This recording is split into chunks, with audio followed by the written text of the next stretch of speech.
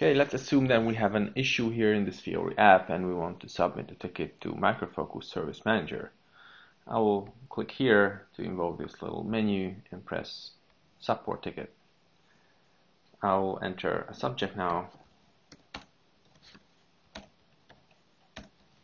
long description, and I will also add some screenshots. So I will first press Save, then press Print Screen, come back here and paste the screenshot, so that will be attached to the incident, and I press Submit.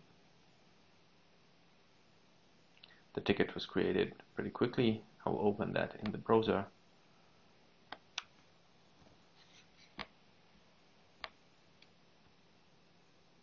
And here we go.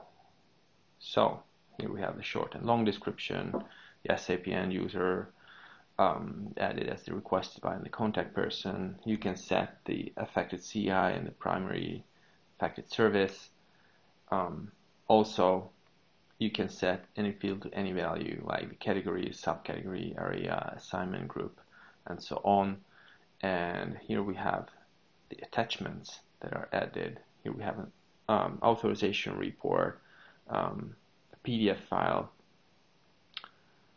a screenshot naturally, so that was added automatically, and this PDF file contains a lot of valuable information on the affected user and system, user input and some default values, and all the Fiori details, including the form factor, application type, URL, versions, titles, UI5 versions, and so on.